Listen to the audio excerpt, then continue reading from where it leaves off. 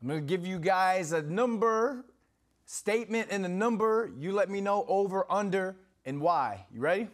Okay. You're talking about the quick game and the screens. Zeke and Pollard combined 150 total yards. Lawrence, you go first on all these, okay? Because I like to hear you. I'll say over. I'll say over 150 yards. Combined, you said, right? Combined total yards. Yeah. I'll say over.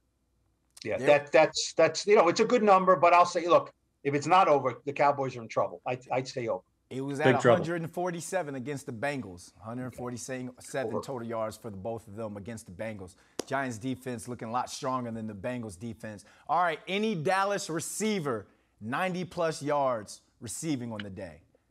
Ooh, I'm going to say under. No Dallas receiver will have over 90 yards receiving.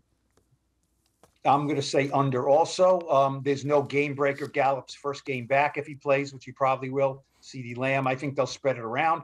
They'll throw it to other people. So I'll say under also. Can I change my answer because I've agreed with Paul now twice?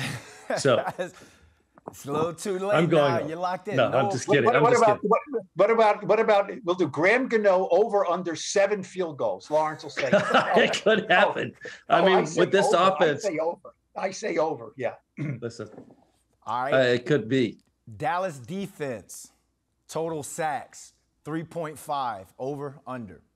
Ooh, it has to be under if the Giants want to win this football game. I'm going to go under. Micah Parsons has 17 sacks in 18 games. Okay, so no one has stopped him yet. I will say over. They can still win if Daniel gets sacked 4 times, as long as they're not critical situations and he does not have any fumbles when he sacks. Yeah, true. Yeah. Giants offense 260 total yards. The Dallas Cowboys have a very, very good defense. I don't think people know that on a national level. They're very good up front. The secondary is good. We all know about Diggs. I'm going to say the Giants have a breakout offensive game, and yes, they exceed that number. 260? That is low. That is not a lot. No. If they don't go over 260, they're going to be the whiteout is going to be a boo out on Monday night. Right.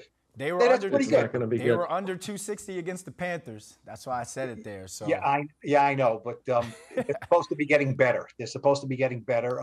Hey, it's the Kenny Golladay breakout show, man. Right? They're paying him to play. He's going to play. He is going to play. He is in the rotation. I think we see a heavy dose of KG on Monday night. That's just my hunch.